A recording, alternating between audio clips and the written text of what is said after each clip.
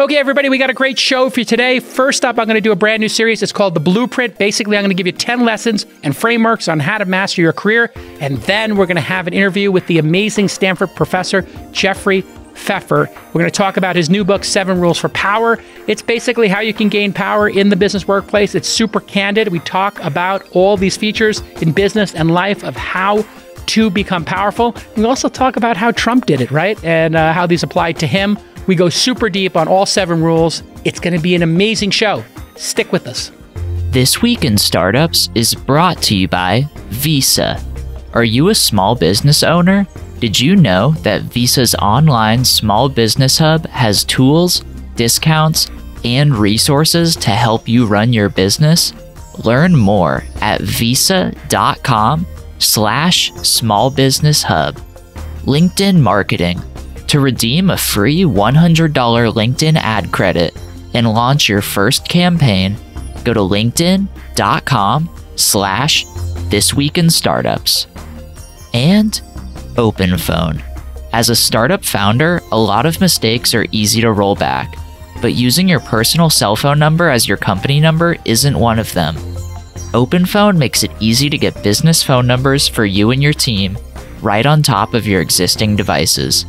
Visit openphone.com/twist to get 20% off your first 6 months. Welcome, everybody, to a new 10-part mini-series we're doing here at This Week in Startups.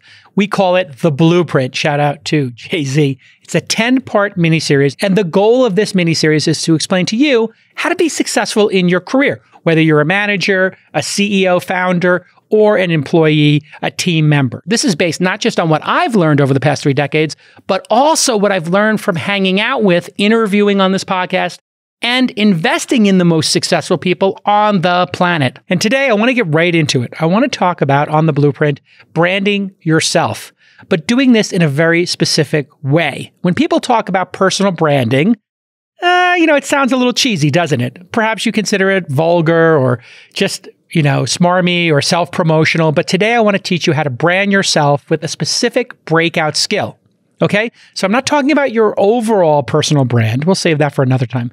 This is about targeting you with a very specific skill. You might remember Dennis Rodman from the Chicago Bulls, right?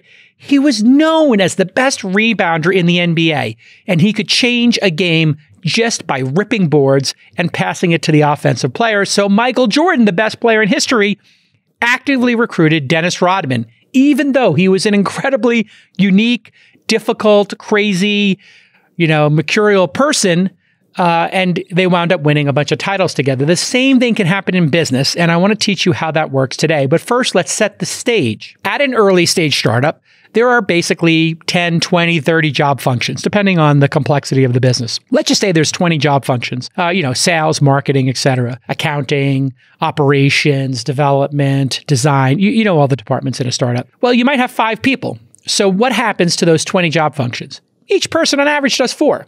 Now you get to a larger company, and maybe the job functions increase, right? Maybe you got 30 job functions, and you got 300 people. I'm talking about a medium-sized company. Well, that means in each of those job functions, if there's 30 of them, you have 10 people, and we start to call them departments. So going to a startup is a great way for you to learn, because you might be put in charge of HR, insurance, sales, marketing, any of those departments. And then over time, you would give up departments and hire people as you got more resources, either funding or revenue. So either way, in a small company, a medium-sized company, even a big one, you can be known for being the best at something that is super useful to your company. So there's a couple of different techniques for you to figure out how to build this brand, how to be the greatest three-point shooter like Steph Curry, or the greatest rebounder like Dennis Rodman, or the best on-the-court leader like a Draymond Green. Now, there's a famous Japanese concept. It's often displayed as a Venn diagram with 3 or 4 circles overlapping. It's called Ikigai. I-K-I-G-A-I. And this means roughly something that gives a person a sense of purpose, a reason for living. And when you see the 4 circles in an Ikigai Venn diagram, it's what you love doing, what you're good at, what the world needs, and what you can get paid for. Here's what it looks like if you're watching the video version of this. And you see when things overlap, it gets better and better and better for you. So in this technique, we're going to drop what you enjoy doing, your personal enjoyment is not important in terms of this. And we're going to drop what you can get paid for because we're assuming you're already in the job and getting paid. And let's be honest, again, nobody cares about your enjoyment. In my technique, we're just going to overlap two circles. A skill you can learn quickly and tasks my coworkers hate doing. Okay? So what does the rest of your team absolutely hate? Maybe they hate sales prospecting, finding leads. Maybe they hate customer service. Maybe they hate legal. Once you have a couple of these things identified inside your organization, you can figure out which one you can learn quickly. That maybe like you can get to 50, 60% proficiency on. So here is that Venn diagram in the middle of tasks my coworkers hate doing and skills I can learn quickly is a star. And this is where you can become a star inside your organization. You can be known for something like rebounding, which in the NBA, rebounding was considered like the least fun thing to do, like setting picks. The most fun thing to do, of course, would be putting the ball in the basket and dunking or hitting a three-point shot. And so this is the equivalent of rebounding, right? And if you master that skill or a couple of skills that nobody wants to do, you are going to be so valuable to your company. It's a double win. Everybody doesn't have to do the job they hate, and it gets done, and you get the credit. So everybody's a winner. As but one example, after 20 years of meeting with lawyers and doing legal paperwork, no offense to lawyers, I understand it's like really important, I just deputized somebody on my team, Ashley, and she started as my EA and then quickly became a managing director at the company, and she handles all the legal stuff, and she's great at it, and she actually manages all the legal documents for the fund and investments that we do. And of course, they come to me and say, hey, J-Cal, somebody wants to change if we have a board seat or if we have an observer seat, right? Two types of seat, a full board seat and an observer seat. And I can get into it, but I don't need to see the legal documents. She can read all of them and work with the lawyers. And what has that done? It frees me to do things that I need to do. And it makes her very famous inside of our organization as the person you go to for legal. Now, here's another way, a second way for you to brand yourself. And that's to be the trainer and best practice maintainer. What does it mean? Well, let's say you do become so good at something inside your organization that people automatically know that you're the expert, right? That should be your goal. So if it was legal and Ashley, people say, hey, something's going on in legal. They say, talk to Ashley. Great. So that's your goal. And how can you actually codify that you're the best person at it? Well, there's a very simple thing to do. Every company needs to write down best practices. They need to write down an FAQ, frequently asked questions, and they have to train other people. So if you establish that you're such an expert at legal or you're such an expert at customer support, if you write the manual, you literally write the manual and you do the training, you are going to get a massive amount of credit. So go ahead and do that. You're doing the work anyway. And now every quarter, every month, you maintain that information, you update it, and you offer to train other people. Everybody in the organization is going to think so highly of you for doing this because you're not hoarding the information. You've now leveled up to being the trainer and the best practice maintainer. So let's say everybody starts talking about, hey, Jane, she is the expert at onboarding new employees. Well, she makes a document. Here's what new employees need to know. And you could put that on Coda. You could put it on Notion. You could put it in, any other document management system. Then when somebody new comes to the organization, Jane says, hey, welcome to the organization, J-Cal. Here's your new document. Read this and tell me if you have any questions, or you can highlight something and put a question there. Oh, that person asks, hey, well, do you pay for Android phones as well as iPhones, and why or why not? And then Jane says, oh, I keep getting that question. I'm going to add it to the document, and I'm going to train everybody on why we only pay for iPhones or something like that, because we need to be studying iPhone apps, not Android ones, whatever the case is. And so that is the second way. The first way is to find out what people don't love doing. The second way is to be the trainer and best practice maintainer. Here's the third one. That's awesome. There's often somebody inside an organization that the CEO or founders look at in order to give a new task or solve a major problem, right? This is called a fixer. And if you can be the fixer in an organization, you are going to stand out massively. This is my third best way for you to stand out and make a great career for yourself. The fixer is somebody who can research a project really quickly. They get to 60, 70, 80% proficiency at it. And then they find all the important people who work in that discipline. Finally, part 4, they recruit people or find an outsource firm or consultant who can do that function for the company going forward, right? So they might be brought in to set up this organization, this office, this department, but then they find the people to hand it off to who have 100% proficiency at it. And they do all of this with a sense of urgency, with speed. And then they do it without complaining or causing any drama. These are the anti-snowflakes. These are the warriors. These are the scouts you send ahead on a risky mission. If you can establish yourself as somebody who learns quickly, takes ownership, has a sense of urgency, and can learn new skills and can network, this can be you. And you can say to your boss, your CEO, your founders, if there's ever something new and you need somebody to run a project, I will crush it for you. And you can then go prove it to them. Let's just pick an example here. Let's say you have a company and you need to open an office in Australia because you got some huge contract, right? Your fixer would have no fear of getting on a one-way ticket to Sydney, and the CEO would have no fear that the person would embarrass them or dilly-dally or complain. In other words, there's trust there, right? And that person is such an animal that in the first 2 or 3 weeks, they would have everybody in Australia who needed to know about the company, meeting with them, having lunch, having drinks, and a positive vibe about the company. And when you are valuable and you add skills, that's when you become dangerous in your career. That's when you become legendary. It's about skills and it's about your intent, right? Do you have the intent to be great in your career? And will you do the hard work to add the skill and then do the hard work that needs to be done? And if you can do that, my Lord, you're going to be great. In a basketball sense, you can think of this as being labeled for some elite skill, right? That's a great way to be employed. Example, Kawhi Leonard. He was known as an elite defender in the NBA, but then he added a three-point shot and became elite at that. And then he became such a great ball handler, he became one of the best all-around players in the league. Steph Curry, three-point shots, right? But he could also drive the lane, he could pass. Draymond Green, he was known for defense, rebounding, and then he became all about leadership. And then I was talking to him one time, and he then decided to be great at assists, and he started to lead the team in assists like a point guard. And then he added this last year or two, being the greatest mentor of the young players coming up. And these are the great examples of people. If you don't understand basketball, watch some games or look them up and watch YouTube videos. But being able to add skills, oh my Lord, is that a wonderful thing for you to do to become legendary in your career? Okay, that's it. That's the full episode one of the Blueprint. You can send this to some young person. Maybe you got a kid, a cousin, a friend who doesn't have their shit together. They're trying to make it in the world, and they just need somebody to tell it to them straight. That's what I'm going to do in this series. I'm going to tell you in the Blueprint, just straight up, straight facts, no BS, how to become legendary. If you're weak, if you're soft, if you don't want to work hard, this is not the series for you. It's going to be super triggering. But I'm going to do more of these. I'm looking for your suggestions. You can email producers@thisweekinstartups.com, or you can DM me on Twitter if that's your jam. I'm at Jason, twitter.com/Jason. Follow me, DM me your ideas, your questions.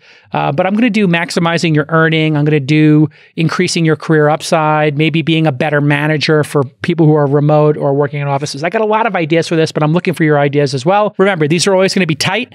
Tight is right. They're going to be snappy, and we're going to put them out every Wednesday for the next 10 weeks. And now let's get to my amazing interview with Jeffrey Pfeffer, his 4th time on the show, so we can discuss his new book, The 7 Rules of Power, surprising but true advice on how to get things done and advance your career. And we'll also unpack how a lot of these 7 rules apply to Donald Trump's ascension to President of the United States, for better or worse. Okay, everybody, enjoy. Are you a small business owner? Did you know that Visa's online small business hub has tools, discounts, and resources to help you run your business? So, whether you're a business beginner or an entrepreneurial expert, find the solutions, tools, and tips you need to take your business to the next level. Plus, if you have a Visa business credit card or debit card, you can get access to cardholder benefits like Visa Savings Edge, a savings program which can help you save on everyday business expenses like office essentials, travel, and more. When you enroll your Visa business card in Visa Savings Edge, you'll have access to valuable offers, which can help you turn qualifying business purchases made with your enrolled Visa business card into savings for your business. Learn more at visa.com/smallbusinesshub. Once again, that's visa.com/smallbusinesshub. Visa, a network working for everyone.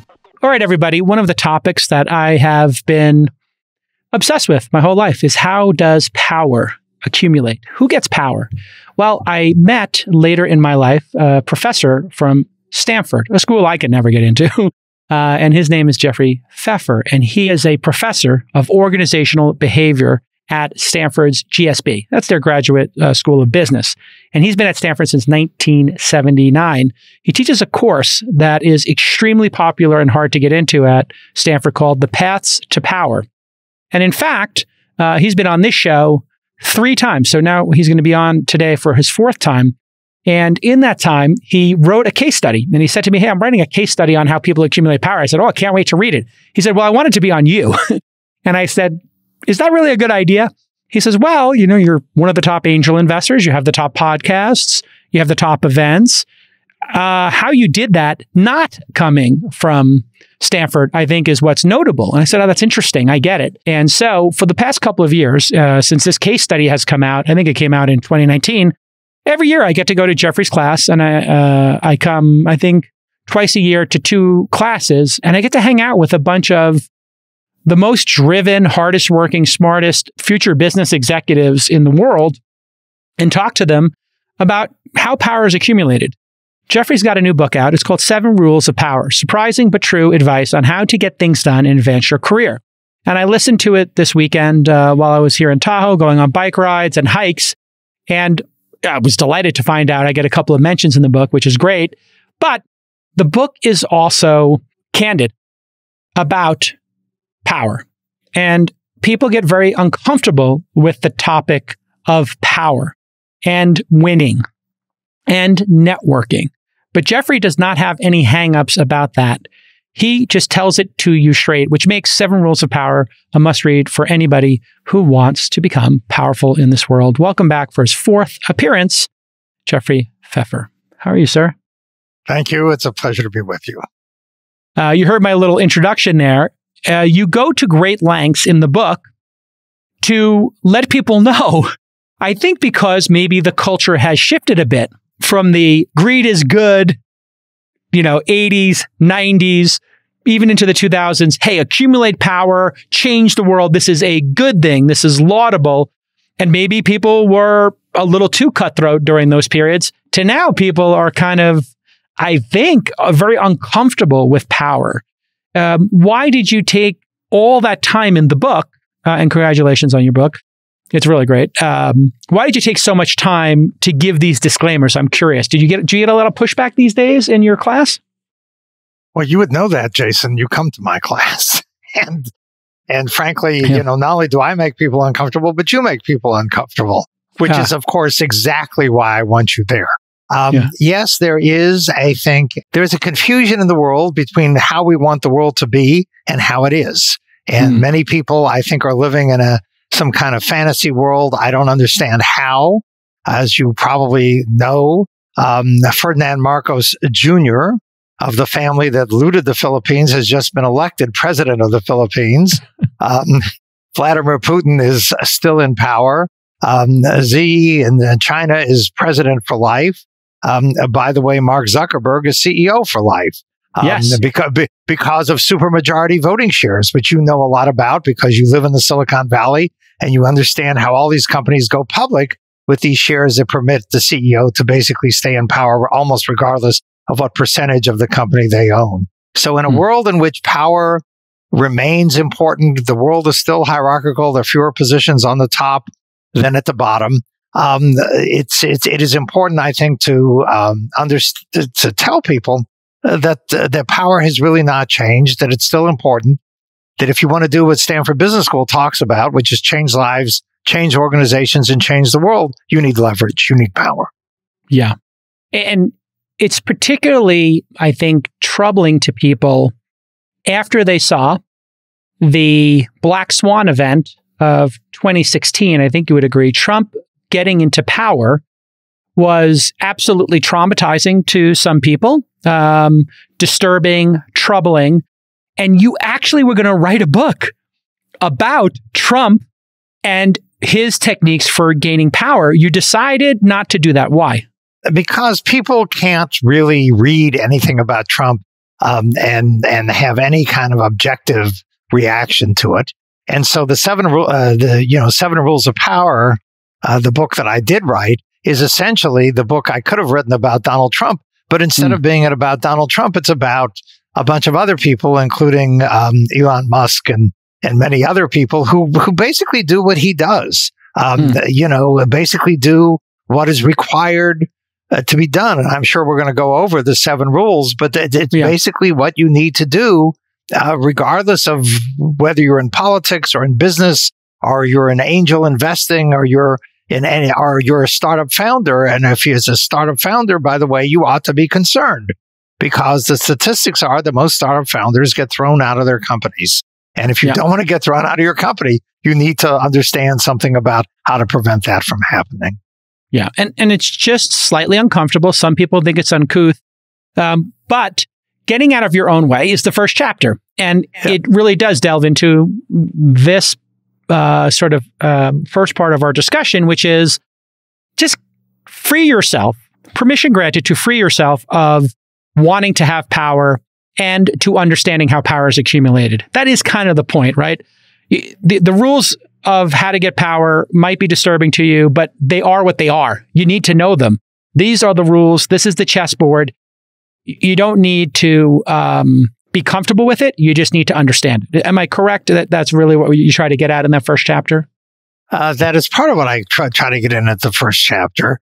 The second thing I'm trying to get into the first chapter is many people engage in various forms of self-deprecation. They apologize. Pardon me for interrupting. Pardon me, I'm going to make a comment. I'm not sure it's valuable. You want to stop that behavior. Secondly, I think many people are overly obsessed with being liked. So I've taken walks with people who have been on your shows. I won't mention any names. Sure. And I was taking a walk with one person one day, and I told them they said they were on your show and they weren't happy about the interview questions. And they said to me, Jason is not necessarily very popular in the traditional VC industry. And I looked at this guy, and he could see on my face. I said, why would Jason care about being popular in the VC industry? It's almost as bad as Jason being concerned about being popular at Bain or something, a company that he always tells my students they shouldn't go into. They should do something useful and start a company. I think getting stop worrying about what everybody else is thinking about you. First of all, they're not. They're thinking about themselves. But secondly, hold on a second. This is so important. This point, I want you to unpack. We all get obsessed about what people think about us. The truth is what? The truth unpack it a little bit. The truth is, number one, they aren't thinking about you nearly as much as you think they are. They're thinking about themselves. That's number one. Number two, most people are concerned not about whether or not you are likable or charming or cute or adorable. They are concerned about, can you get stuff done? So if I'm an investor with Jason Calacanis, I don't worry about his hairstyle or his T-shirt. I worry about, can he make me money? If I invest, or if I'm appointed CEO of Stanford Healthcare, which is Stanford Hospital, I should be concerned about, are we delivering high quality care? Are my physicians burned out? Life is not about a popularity contest. It is about making stuff happen and getting stuff done. But to go back to the question with which you started, yes, I use as an example, and I believe I use it as an example in that chapter, an article by Sam Borden in the New York Times, which is an article about U.S. men's soccer. And the problem with U.S. men's soccer, according to Sam Borden, is that U.S. men's soccer players will not do what the Cristiano Ronaldo will do, which is you barely touch them. They fall to the ground. They roll over. They basically try to draw a penalty flag. In basketball, that's called drawing a foul. Yeah. And in soccer, for some reason, people don't want to do it. So the question that Sam Borden asks in this New York Times article is, are men's soccer players in the U.S. so concerned with appearing sportsmanlike that they will not engage in the same strategies everybody else is? And those strategies, of course, permit the Cristiano Ronaldos of the world to do better. Yeah. If you don't flop, you will then lose an edge. And so the other piece of this that is so interesting, I think, number one, as you said, nobody is thinking about you. You're thinking that people are thinking about you, and they're not actually thinking about you. Two, what people really care about is results. So if you stayed out all night drinking and partying and playing blackjack, and then you go and you win the NBA Finals, as Michael Jordan was reportedly doing, like he'd like to play a little cards now and again, but he still won. Nobody's telling him to stop playing cards. Now, if he lost and he's, playing cards all night, then people might have a problem with it. The truth is, also, as I tell people, nobody remembers how you got there. They just remember that you got there. Nobody remembers what happened. You think they remember. And then once in a while, somebody will write an article about you if you get lucky and you become famous or whatever. And somebody might dredge up, a little litany list of A, B, C, D, E, and they just put it in this like long preamble. Here's everything the person did wrong or that were challenging. It's like the controversy section on your Wikipedia page, which I call everybody you fired or beat in business and their grudge, because they're the only ones who want to update your Wikipedia page and fight for those changes. The truth is, when I read those articles about somebody, I'm like, oh, some eggs were broken along the way to making the omelet. Yeah, that's how business and life works. This is the other important point, is it not? Yes, that's correct. You give a lot of examples of this in the book. Some of the most successful people we know had so many failures, and just people don't remember them. They remember the wins. So for the person who went on the walk with you, if I introduce them to a great company, we're going to be best friends. And they're going to be like, remember the time I was on your show and you broke my chops and I was super uncomfortable? That was hilarious. They're literally going to reframe that in their mind, I think, Jeffrey, and say, yeah, we got off to a rocky start, but man, look at all these wins we did together. That's kind of how life works. That is exactly correct. And also, I think implied in your comment, which I think is completely correct, is the most important qualities. And by the way, you exhibit both of these, persistence and resilience. I mean, as you talk about in the case, and as you talk about, as people who know, you were running this very successful magazine, and then the tech crash came, and you went from running this, huge revenue producing with 100 employees or something down to 4 or 5 people. I mean, you have gotten back up a number of times, and that is, I think, one of the secrets to your success. You don't give up. I mean, what choice do you have in life? Like, either you get knocked down and you give up, and then maybe 3 or 4 years later, you're going to get back to it anyway, is the way I look at it. So why not just get up immediately? Now, I mean, some people might say when you get knocked out in the ring, take a second. I'm just like, pop back up. Just pop back up, get back in the fight. Because you're going to get back in the fight anyway. That's what I see happen 9 times out of 10. Some founder gets their asses kicked, and then they take 2 or 3 years off. They do some yoga, they kiteboard, whatever, and they're like, I need to get back in the game. And I'm like, well, what took you so long? You just burned 4 years of your life. If you get your ass kicked, start a company the next week, or take 2 weeks off, whatever. Go to Japan, check out Hokkaido, do some skiing, and get back in the game. There's no reason to sit around and cry in your coffee. It's a waste of time. And and if you do that, by the way, to your point, Jeffrey, about people are not thinking about you, I find when people then hear like you failed and you're starting again, they're like, oh, yeah, he's that guy. She's that gal, right? I know that type. Hey, everybody. I'm here with my pal, Tom Eschbacher. He is the Senior Sales Manager at LinkedIn Marketing Solutions. And today, we're going to talk about marketing for startups. And LinkedIn did a great new internal report called Today in Startup Marketing. Welcome to the program, Tom. Thanks, Jason. One of the main topics covered in the report is validating product market fit. That's so essential. So how does marketing play a role in validating PMF? One of the challenges from the pandemic was it disrupted normal feedback loops that startups get, and particularly when trying to scale assumptions based on small sample sizes. You can't go to conferences anymore. You can't do events. And so we've seen a clever adoption of LinkedIn's free analytics tools here. And one that's become table stakes, and I mean 92% of Series A startups are using it, is the LinkedIn Insight tag. A feature here is the website demographics functionality that provides a valuable view on your site visitors' professional attributes. What's their job function, their seniority level, what company are they at, the industry, the company size. This is all a bunch of actionable insight that you can use to back up your instincts around who your addressable market is and help inform early marketing strategies. Fantastic. Okay, and so if you would like to get this incredible report, you can go to linkedin.com/thisweekinstartups. And not only can you get the report for free, you're also going to get $100 off your first marketing campaign from Tom at LinkedIn. Way to go, Tom. Let's go to the next chapter. My favorite, break the rules. This is so critical. Yes. Why are people uncomfortable with breaking and bending rules? I don't understand. I think most people are trained, and we certainly socialize them in school from a very early age to follow the rules. I mean, many people will tell you that what school teaches you is obedience to authority, to follow what the teacher says. You get graded on. Do you play well with others? Do you get along well?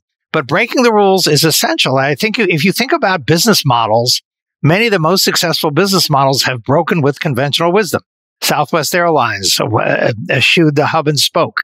Whole Foods Markets had this idea, a simple idea, but important idea, that people would pay more for food they wanted to eat, which meant that, since tastes differ between Austin, Boston, and San Francisco, we were not going to buy stuff by the railroad carload and try to sell the same stuff everywhere.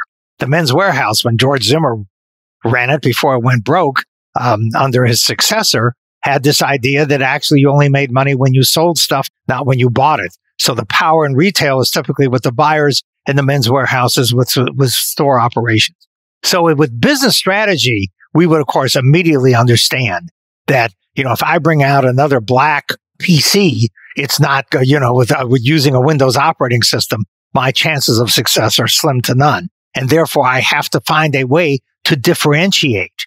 And that is true for people and their careers as much as it is true for business strategy. You have to differentiate yourself.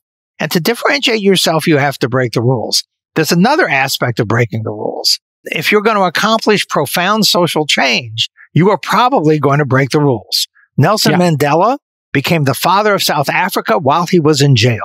Martin Luther King's letter from a Birmingham jail occurred, and he wrote while he was in the Birmingham jail. John Lewis, the late John Lewis, would talk about getting into trouble, good trouble. So if you're going to accomplish social change, you have to be willing to break with norms and conventions. Rosa Parks sitting in the front of the bus, not what she's supposed to do. She's supposed to sit in the back of the bus. So if you're going to do something, the rules are basically made by the people who are favored by the rules. So if you're a typical, person who's the rules are favoring, then you should, of course, follow the rules. But if you're an underdog, you need to break them. And so examples of that have stuck with you over the years in terms of in business, people who just are, let's say, unlikable? Because when you do break the rules, some group of people who are charged with maintaining the rules are going to be a bit perturbed about you doing that. So inherent in breaking the rules is being comfortable with being disliked. Am I correct?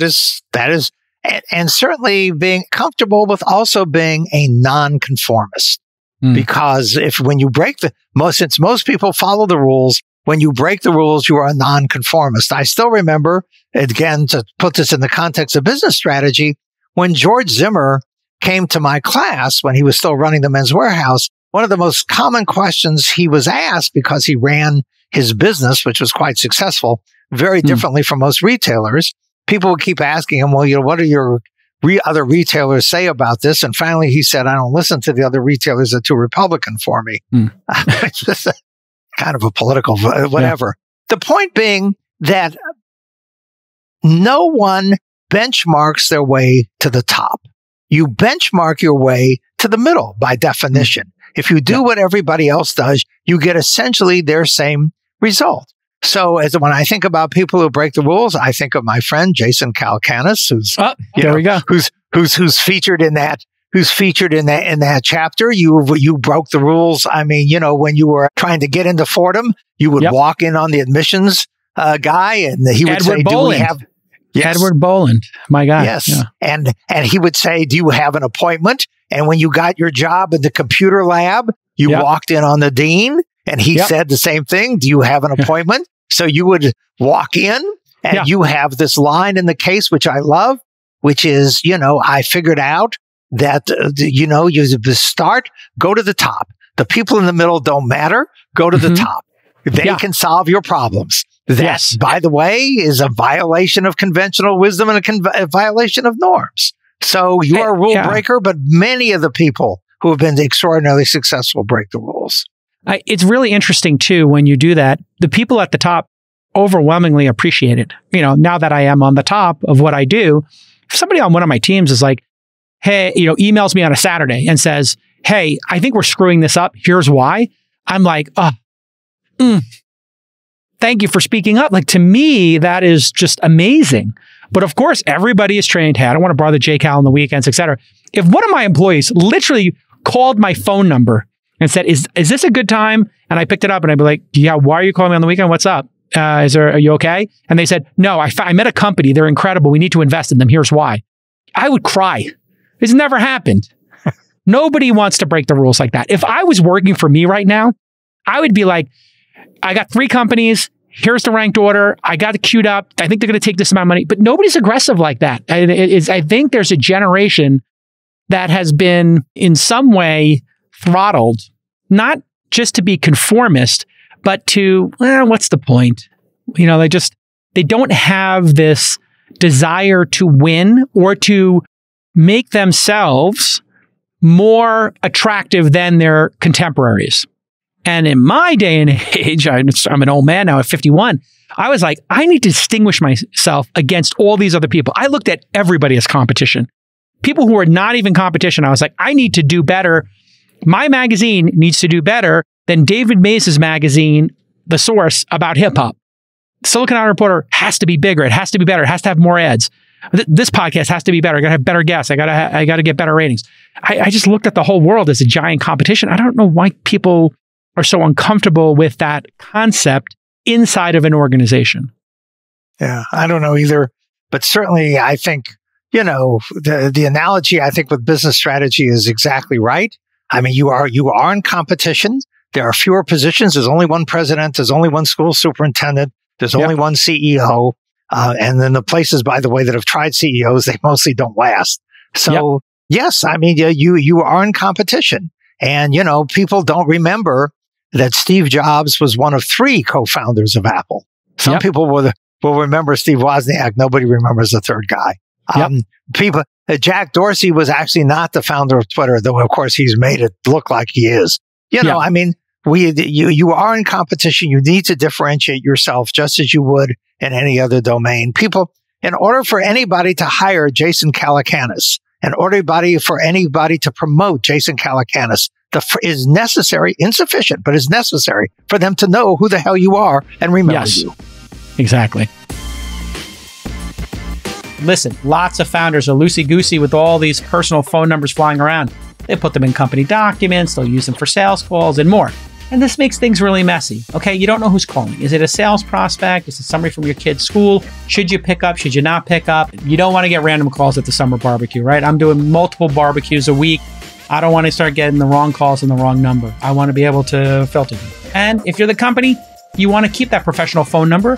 Again, if somebody leaves the team and you just want to look professional, well, Open Phone can help you create business phone numbers right now. It's super easy. It works through an app on your smartphone or desktop. You just pick a number, you install the app, and you're done. No need to carry 2 phones like back in the day. And by the way, we can tell you Open Phone is amazing because our sales team uses it every day. And Open Phone is so affordable at just $10 a month. That's their starting price. Really affordable. But Twist listeners can get an extra 20% off any plan for your first 6 months by signing up at openphone.com/twist. And if you have an existing phone number with another service, no problem. Open Phone will port that over for free for you. Easy peasy lemon squeezy. Head over to openphone.com/twist today to get 20% off and to make your life easy. All right, show up in a powerful fashion. This is about the clothes you wear or something else? Chapter 3. It's about the clothes you wear, but it's also about body language. We respond to how people look.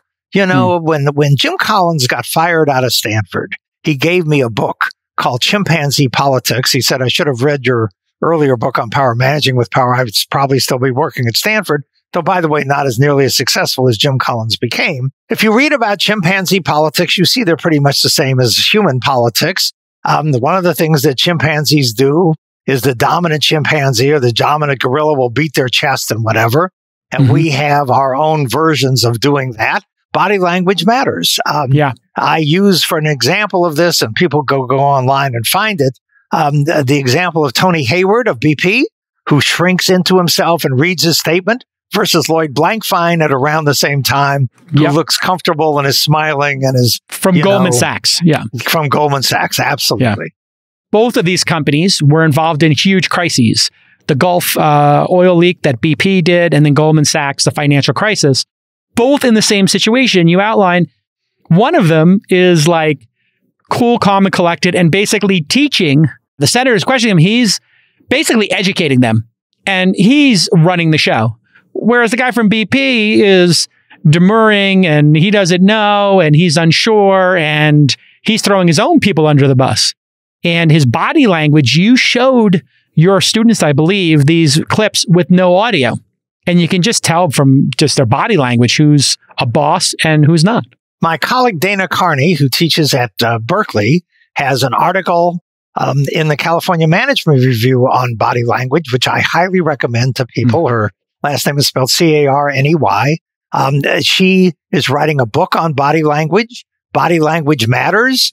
Amy Cuddy's TED Talk is, I think, one of the second or third most downloaded or watched TED Talks on her work on presence. Body language matters. People respond based upon how you look, number one. Secondly, how you sound. And by far the least important, the content of what you say. How you make people feel, the tone of your voice, the same message can be completely taken in different ways. You tell somebody, great job, or great job. It's the same words. It's the same two words. They convey very different things. And so learning that and mastering that, super important for people. Building a brand. This is something that Jack Welch figured out how to do. Got a lot of credit for all the stuff going on at GE. People thought he was the greatest manager of all time. Of course, now people are reflecting like, okay, yeah, maybe not. But there was a brand of Jack Welch, and there's been brands of, other folks that have been explicitly created. And in fact, now it's become a bit of a playbook. Let's be honest. Everybody's starting podcasts. Everybody's writing books. They're all book about themselves, basically, to kind of tell their own story. They're creating their own social media presences, and it's become a bit of a playbook. But it is still important to have a powerful personal brand, correct?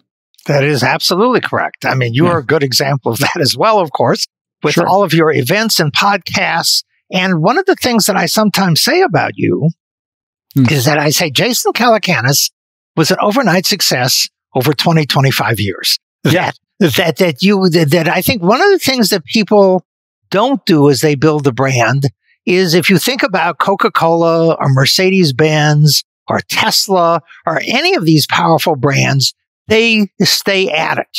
They are consistent. They don't try to change. I mean, Tesla is about Tesla. It doesn't go from, making electric cars to try to make airplanes or to make soft drinks or something else. So the brand building requires, I think, a persistence, which you often don't see. Yeah. I was just thinking back to that. I remember the first time I was ever on the radio, 1994-95, WEVD 1080, I think it was 1050 in New York. And I basically was on, somebody had rented an hour of radio time, and I just made my list of the top 10 top 5 websites, and I would just list the top 5 websites. I was horrible. If anybody has that tape, you would be amazed at how horrific I was on air. But here we are 25 years later, and I can get by with hosting a show or moderating a panel. And it really is, Malcolm Gladwell's 10,000 hour rule. I have my own concept about that. I don't know how you feel about the 10,000 hour rule. I think if you get to 60, 70, 80% ability in a particular task, particular skill, good enough. You don't need to be the virtuoso. I don't need to be, Oprah or Charlie Rose or whoever you consider, Mike Wallace, the greatest interviewer ever. But if I can be 80%, good enough, because I'm doing it in a niche and people are like, oh, he's the, Oprah or the Mike Wallace or Charlie Rose of this genre, good enough. So you don't have to beat yourself up too much either. 60, 70, 80%, to me feels like competency. And I feel you get to those numbers in 400 hours, 200 hours, 500 hours, 1,000 hours. You don't need to do this for 1,000 hours a year for 10 years. You can ramp up much quicker. So I wouldn't be intimidated. It's really, people ask me, how do you become successful in podcasting? And it's like, show up. Literally, you just show up. If you do a show once a week for 2 years, you'll get good, in my estimation, somewhere between episode 50, 60, 70. Somewhere, early in the second year, you'll be good enough that they can't ignore you. So, but people get 10 episodes in and they quit. Yep. Okay. One of my favorite, network relentlessly. I mean, for people who are starting their career, what's the best advice? You have no network. You know the person who sits next to you in class, and you got 2 former employees or managers who like you. You got a network of 3 people, 4 people. Well, how do you cold start that? Well, I think there are 2 things. Number one, I think many people do not spend sufficient time on building social relationships. Even though we know management, leadership is getting things done through other people, as I say, if management or leadership is getting things done through other people, then the more people you know, the better off you are. Because if you're going to get things done through people, you need to know a lot of people. And so people, I think, underinvest in social relationships. They overinvest in the technical parts of their jobs. One of the things that I've noticed about startups, I don't know if you've noticed this, but many startups overinvest in the product itself and underinvest in marketing and sales. This is something that I consistently observe. I don't know if that's consistent with what you've observed. Absolutely.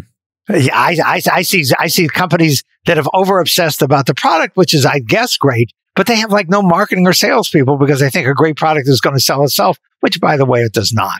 So in the similar thing, I think people underinvest in building social relationships. And so the first thing you need to do is you need to just spend sufficient amounts of time.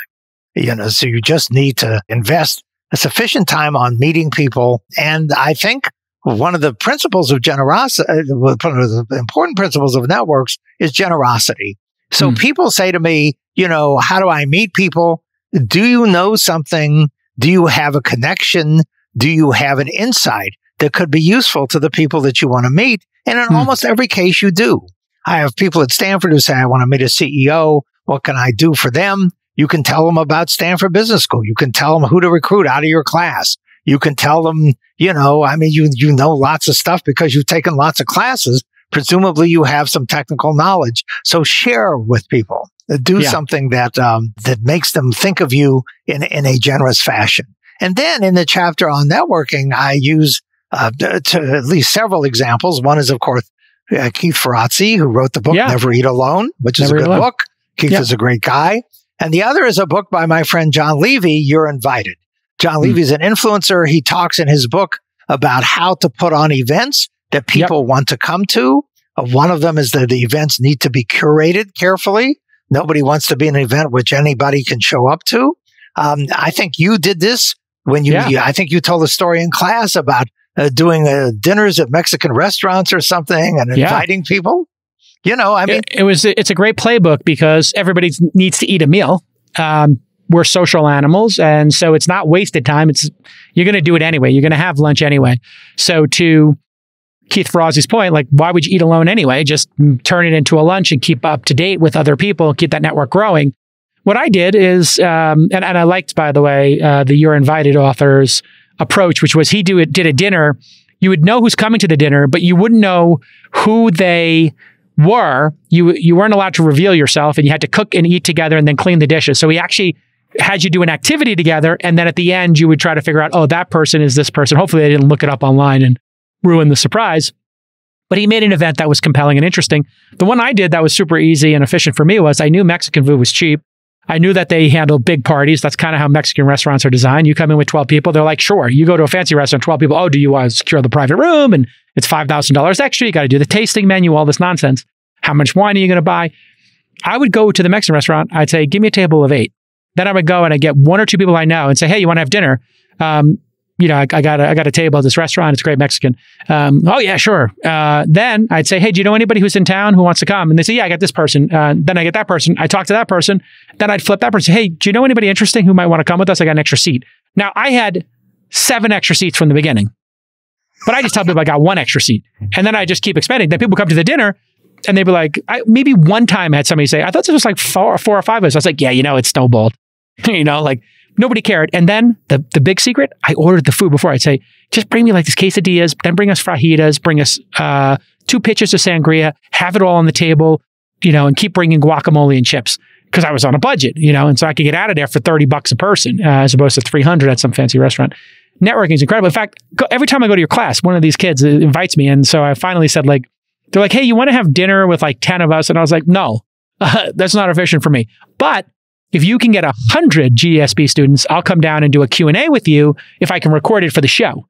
And then we can go out and have a drink afterwards. And they were like, yeah, done. And so they're setting that up. So I'll be doing that in the fall. I'll let you know. All right. Network relentlessly. We got it. Use your power. And this is going to make people uncomfortable. But why acquire power and not use it? Let's talk about using your power, demonstrating that you have power. Sometimes you don't have to take the lightsaber out, but once in a while, somebody's going to have to get a limb removed. So people remind people that lightsabers and Jedi can throw down. Let's explain why it's important to use your power. Well, to go back to a point that we earlier discussed, people want to associate with success, and people want to associate with people who can get stuff done. So the more you use your power to accomplish things, the more people want to work with you, the more people want to invest with you, the more people want to become your customers. So your ability to get stuff done it becomes, I think people often call this the flywheel effect or the self-fulfilling prophecy, where you do something and you attract more resources because you're successful at what you do. So to the extent you use your power and demonstrate you're powerful, people want to associate with power and success. And so more people are going to want to flock to you. And you see this, to use a bad example, but maybe a good example, you see this in the case of the ex-president Donald Trump. Donald Trump used his power, and basically you got rid of people who didn't, who weren't sycophants to him. And that's not necessarily a good thing, because then you'll be surrounding yourself with yes people. But on the other hand, you then get people who say, well, I want to be close to this power and success. And so therefore I am willing to debase myself, as Lindsey Graham did, and a bunch of other things in order to be close to it. So, I think one of the examples of using power is my friend Amir Dan Rubin. This is going to be a strange example. He became CEO of Stanford Healthcare Hospital and Clinics in 2010. Stanford Hospital and Clinics was not working very well. He had an idea of how to take a team of talented people and actually have them work more effectively as a team.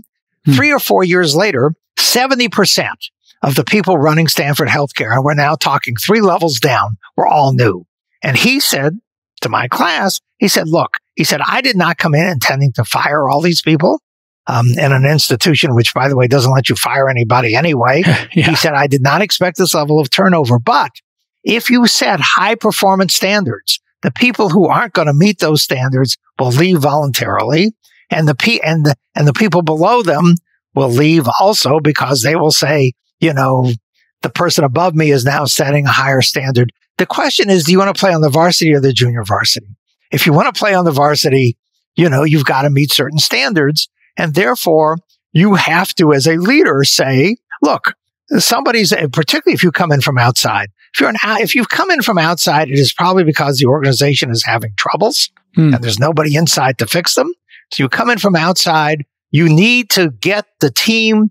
Jim Collins would say, get the right people on the bus, whatever phrase you want to use. You have to have a team that's competent to win.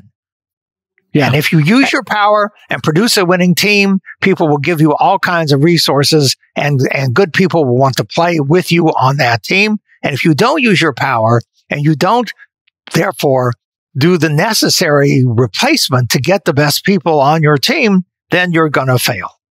All right. I'm talking to Jeffrey Pfeffer, who has written The 7 Rules of Power here on his 4th appearance on the pod. I've given you a new subtitle for your book, 7 Rules of Power, How Trump Went from Nobody to President. We'll take 3 of your questions. I'm going to take 3 questions from the audience live. But I mean, running Trump through these lenses, it's just so great. And I think even if you really hate Trump and he triggers you, understanding how he accumulated power is a very important thing, because we need to have people who are competent accumulate power, and people who have good intent. Yep.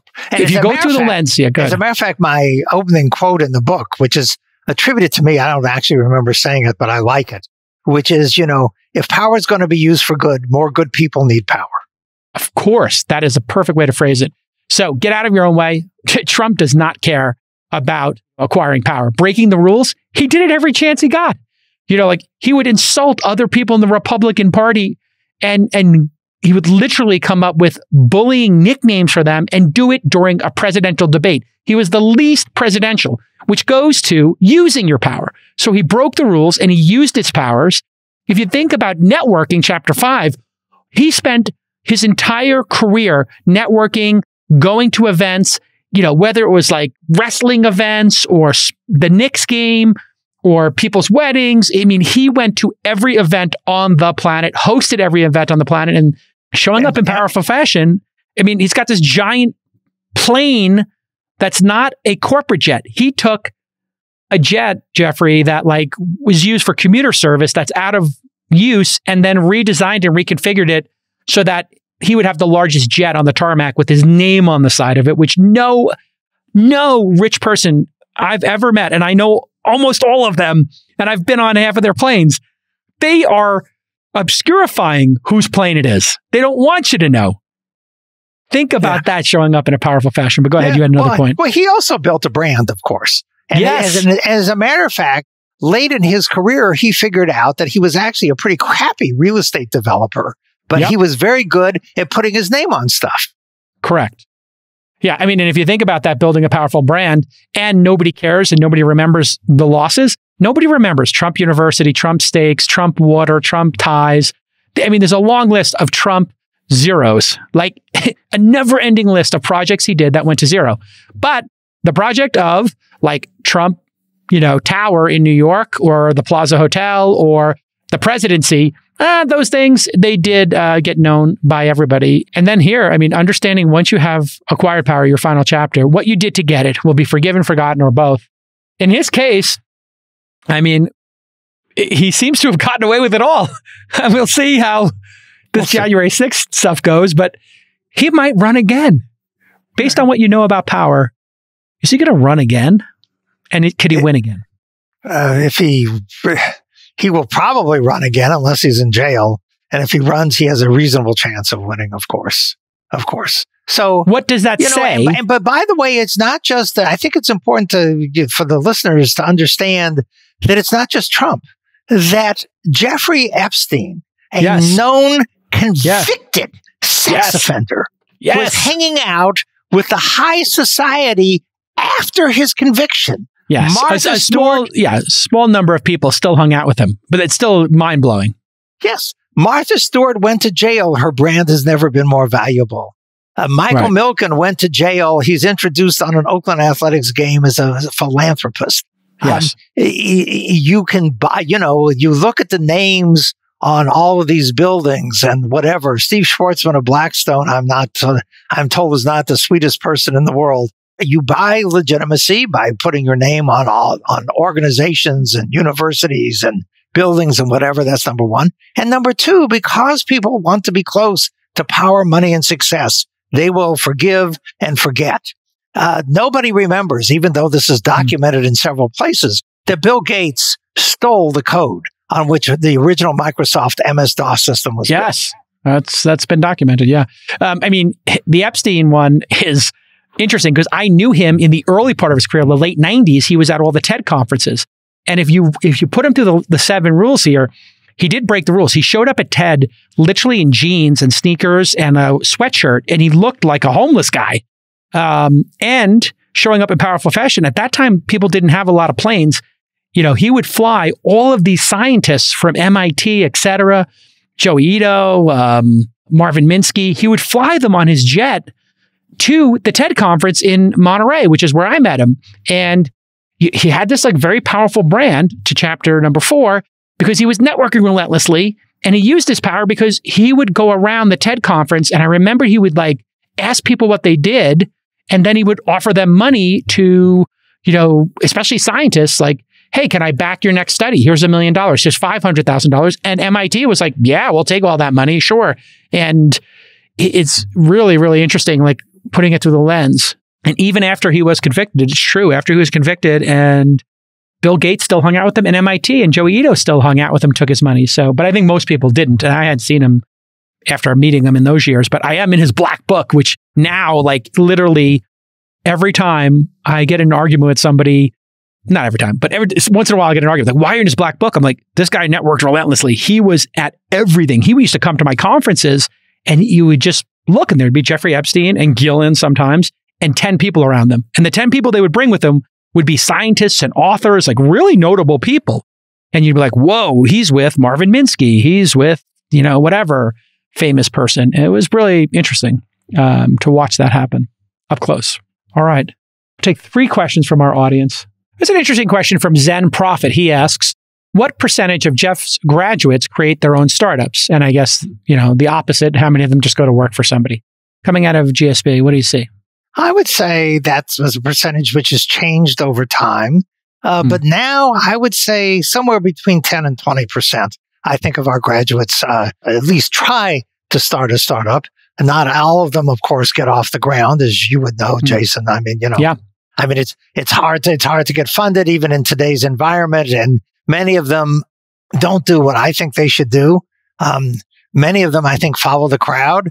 So, if the crowd is dating apps, so we now have like 1 billion dating apps and many people are starting dating apps and everybody thinks they need to be in fintech. Though the most interesting startups I see are in industries which are not very sexy, like construction, or somebody I know is starting a company out of my class this year, actually in the storage space business, which is an interesting play. So, but I would say, actually, storage is really interesting because there's a real estate play there, and it's reoccurring revenue, and it's like this great arbitrage. I think it's a great business. I'd love to meet them. You were going to add something to that? No, I was going to say, I would say, I think now it's somewhere between 10 and 20%. Great. So here's a great question from Stanhope. How do introverts exert power effectively? I've heard this before. Okay. Like introverts are at a disadvantage. Is that true? No, I don't think that's true at all. So what I'm talking about, if I say, when I give somebody the Jason Calacanis case or the Keith Ferrazzi case, or I introduce them to John Levy, who, by the way, is himself kind of an introvert if you get to know him. This is not about, you don't have to become Jason. You don't have to do, if you're a woman, gender reassignment or whatever. This is about behaviors. This is not about personality. Networking is about getting, meeting people, accumulating resources. I can learn from you about how you started magazines, how you build events, how you build a variety of events that play off each other effectively. This is not about becoming Jason. This is about learning from what Jason does. This is not about becoming Keith. It is learning from what Keith does. So your personality, this is not about changing your personality. This is about changing your behavior. What are your best networking tips? Francis Santora asks. Best networking tips. The best networking tips is, first of all, to spend sufficient time doing it. And secondly, my second best networking tip would be figure out what you can offer to the person that you want to meet. And everybody has something to offer. You have your energy, you have your intelligence, you have contacts that maybe the other person doesn't have. That would be the tip number 2. Tip number 3 is get out of your comfort zone. Most of us spend most of our time with our close friends and family. And the problem with your close friends and family is that they know the same people and the same things that you do. So one of the things you need to do is you get more advantage out of weak ties than you do strong ties. So go out of your way to meet people who are diverse in their industry, who are diverse in their background, who are diverse in terms of the people that they know. In other words, don't hang out with the people that you're most comfortable with. Very good advice. Dusty Green asks, who do you think is a good example of a good use of power? So learning all these techniques, do you have any examples of people who've done this and really done great things in the world that come to mind? Yes. There's one person who always comes to mind. It's my friend Laura Esserman, who is a breast cancer surgeon who has been named by Time magazine in 2016 as one of the 100 most influential people in the world, on whom I also wrote a case who was the only person to win the Arbuckle Award, which is an award given to the outstanding alum of the Stanford Business School, who is not capable of nor interested in writing an 8 or 9 figure check to Stanford. She is changing medicine in a very profound way. You can find there's lots of articles on her. She was on the front page of the science section of the New York Times. And I think she's using power in a very, very good way. When, by the way, when she took my class, she refused to do any of the things that we're talking about. She now does all of them. So she is using power for good. Yeah, that's I think the people who maybe have the lower moral character or less ethics and more just blind ambition, they love these techniques. The people who maybe are, maybe more moral or ethical, they look at these and say, well, why should I have power over other people? Or this is too smarmy. Is that still a little bit of the roadblock? People think this is just too, it's not a grotesque show of power, but the word will come to me, but it's almost like flexing too much. I think that's part of it. But one of the things I saw in the little side chat is, do the ends justify the means? And I think this is, of course, a deep question in philosophy. The famous Robert Moses, who basically built most of New York, has this lovely phrase, if the ends don't justify the means, what does?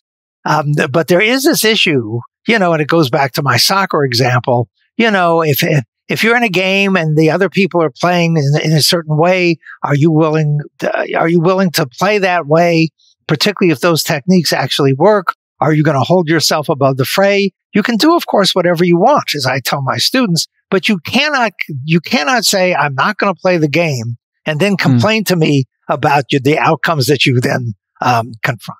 So you get to decide what you want to do, but you have to understand that those choices have consequences. Vulgar was the word I was going to say. It's like a too vulgar display of power. I don't think power is vulgar. I think, when people say things about you, which they do, believe it or not, even the famous, trust me, they'll say it to my face or on Twitter. What I say to them is, and this is my sense of you, and you should correct me if I'm wrong. My sense of Jason is that Jason is someone who is seriously interested in startups and entrepreneurship. And startups and entrepreneurship are difficult things, and you are trying to create an ecosystem that gives the best chance for startups to succeed. And in your doing of that, are you always the most polite human being? No. Do you always follow the rules? No. But, on the other hand, if you're serious about creating a startup ecosystem that works, I think this is true for founders in every domain, that they are so focused on the results that they often don't adhere to all the niceties about how they get there. They're very serious about, producing, getting the company launched, getting the product built, and they will drive people a little hard. People have accused you of doing that also. Yeah. But it is for a purpose. That is, I think, ultimately, when people complain, and I see people complaining about a founder because they were too demanding, or they were rough on their team, or they spoke to people in a certain way that made them uncomfortable. It's like, well, you're in a competition, and if, the point guard in the team gets everybody in the huddle and says, hey, listen, you guys are sleepwalking out there. Get your act together. We're going to lose this game. You guys are playing like you're in the YMCA. This is the NBA. These are the finals. Get it together. We're embarrassing ourselves out here. People would look at that and say, wow, inspirational speech. Now you take the same inspirational speech and say, hey, listen, we're the away company selling luggage. You're the customer support department. You're the front line. If you don't treat people well, we're not going to have a record sales this winter, in the holiday season. People are not going to get their stuff in time. And we're not going to get funding. Our options are going to be worth nothing. So let's stop playing like we're rookies here. This is our fifth Christmas season. We know what we're doing. Play harder. And that's what the woman did. The CEO of Away did that. She got dragged in the New York Times, Jeffrey, like you would not believe. They did a cancellation piece on her, and it worked. And I looked at it and said, what's her next company I want to invest? If she's going to yell at the customer support team to get their together, and to take it serious. And we're not taking vacation over the holidays because that's our big time. You can take 3 weeks off in February. Nobody cares. Celebrate Christmas then. I looked at it and I was like, yeah, heck yes. That's the job you signed up for. And if the CEO is going to get up in your face and say, hey, wake up, people, we need to perform, that's the one you want to back. That's the proper use of power, is to wake everybody up and say, let's perform better here. And I think that's where I think people with this like wanting to be liked and, you know, being kind to people, you're not being kind to people if they lose and the company crashes and their options don't turn out well. You need to be frank with people. Forget about being kind. Be candid with people. Much better strategy for their long-term interests. And you know what? The real winners, Jeffrey, I find, when you tell them that you could do better, you know what they say? Thanks. Thanks for letting me know. I will do better. And particularly if you tell them how they could do better. Yeah, that's important too. So, I mean, basically just criticizing people for not doing well is one thing. But if you think about it, your analogy, I think, is excellent. If you're a good sports coach, you not only tell the people that they need to play harder, but you tell them how to play harder and better. Yes, this is absolutely critical. You know, if your tone is intense and people feel like they're learning and they're inspired, and they then, after you have that intense discussion, performance goes up, great. But if you have that intense discussion and it's like, okay, he just yelled at us, he was intense with us, what are we supposed to do now? You know, you don't just come out to everybody and be like, you suck, and then you're out. It's like, you guys suck because you're not raising your hands, you're not communicating on defense, and you guys are just playing lazy and you're getting out hustled. So let's get our energy level higher. Let's communicate. I want to hear the sneaker squealing, and I want to see your hands up and tell people if there's a switch or there's a pick coming. That's when you get, oh yeah, I could play better. And I got the roadmap to doing it. Jeffrey, congratulations again on the book. It's another winner. It's your best book yet. It's a quick read. It's an essential read. If you want to get power, you know, and you spend 15, 20, 30 bucks on one of these books, you get one or two good things out of it. And trust me, you're going to get 20 good things out of it. Take some notes. It's a book you could read every 2 or 3 years in your career. So leave it on your shelf. Give it to a friend. Buy the book right now. Okay, everybody? Jeffrey Pfeffer is the name. If you're wondering how to spell it, it's Pfeffer. And if you can't get into Stanford, all the cumulative knowledge and work Jeffrey puts into his books to share with the world. So you just get 7 Rules of Power. You find it on Amazon. I listened to the audiobook. You didn't narrate it, Jeff. I think that's a miss. I think you should narrate it. People should hear your voice. That's what many people say, but unfortunately, I have an agent who signs, deals, and I've had many people say that I would do a better job. He's wrong. She's wrong. They're wrong. Yeah, they are. I should narrate the book. 100%. Redo it, narrate it yourself, or whatever. Everybody, you know why? It's back to that authenticity. People, if the book was fiction and the author is just making the stuff up, yeah, go with the best narrator possible. It's evocative of the aesthetics of the book. Fine, but here you want to hear the person. So whoever your agent is, send them this clip. Always the author should read the book. You know what the reason they don't want you to read the book is? They told me this when I did mine. They have this problem where people go through like the first day, they suck so much that they quit. Because reading an audiobook is kind of like skiing or golf. Like it takes a couple of days to get good at it. So they know if they give 30 grand to somebody to just read the book, it's going to turn out great. They know it's like a guaranteed thing, and they got 100 books coming out. So why would they deal with the mashugana of you reading it or me reading it? But if you read it, you get that authenticity. They hear your voice. It's better. So you didn't read your book? I did read my book, but they fought me. And I said to them, permission to be, I'm giving you permission to be candid. Do you think my voice is terrible? Do you think I'm going to suck at this? What is the reason? And they said, well, I said, okay, so you think I'm going to suck. It's not that we think you're going to suck. It's that in the past, we've had people suck and then they quit and we wind up going with the other person anyway. I was like, all right, I'll tell you what, I'll get in there first day. We'll have a conversation at the end of the day. If I suck, you tell me, give me a rating 1 to 10. If I suck, you tell me I suck. No harm, no foul. We have the other person waiting in the wings. You have them do it. I will not be offended. If I'm good, let's go. And sure enough, I did it in 2.5 days. They thought it would take 5. Because once you get good at it, it's pretty also easy. No one will have the same level. I mean, this is what I've heard from people who've listened to 7 Rules. No one will have the same passion about your subject as you have. Yes. Correct. And that absence of passion is the problem that you get with the professional narrators. That's exactly the point. The authenticity and the passion are taken out, and you do get a smoother delivery. So I do think there's a portion of the audience who wants this nice, buttery, smooth, cadence or whatever. But, that's quickly being done by AI and text to voice engines. Like I have a couple of apps that will take text and put it into voice. So I'll take long reads from, the New Yorker or whatever, and I'll make my own version of it with a computer voice and I'll listen to it on a bike ride. And it's totally serviceable now. So I think in the near future, narration is going to be gone. And it's either going to be the author or a computer speaks it. And then you'll pick. I want a British voice. I want an Australian accent. I literally have this piece of software that lets me do Mr. President, which is Obama's voice. And it's also got the woman from Goop. I forgot her name, the actress. Gwyneth Paltrow. Gwyneth Paltrow has loaned her voice out now. So I was literally listening to a Wall Street. She's probably sold it. She sold it, yes. So I literally am listening to a Wall Street Journal article in her voice, and I was like, "This is terrible." And then I put Obama's voice in, and I was like, "That's super distracting too." And then I just found one that was like, I just like a British accent, a good British accent or Australian accent, kind of feels good to me. But yeah, you definitely read the next one. Accent.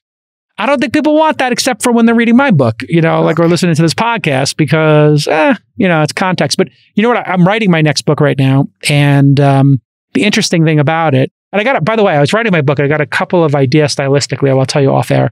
But I just really liked your use of I'll just tell it on air. You're very good about going from the social behavioral science to a practical example. So I think I tried to find an example where you didn't give an example after giving some scientific, study or whatever. And you just did a good job of encapsulating other people's studies. So I always like when an author is doesn't have this hang up about quoting other people and hey, here's a really interesting resource. Here's what they said.